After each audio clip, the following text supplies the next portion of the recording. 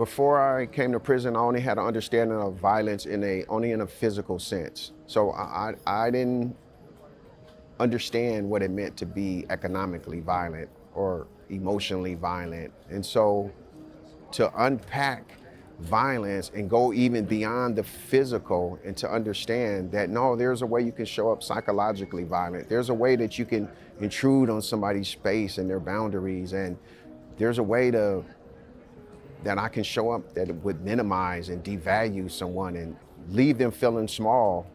And it reminds me of, I think, the Maya Angelou quote, where he says, people don't remember so much what you did, but they remember how you made them feel.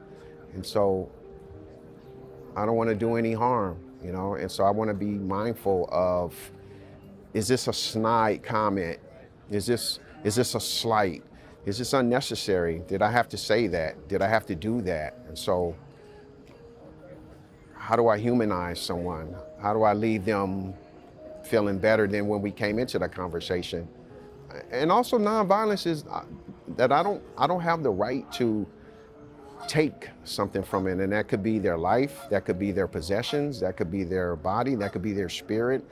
I don't want to ever give myself permission to take. I want to contribute.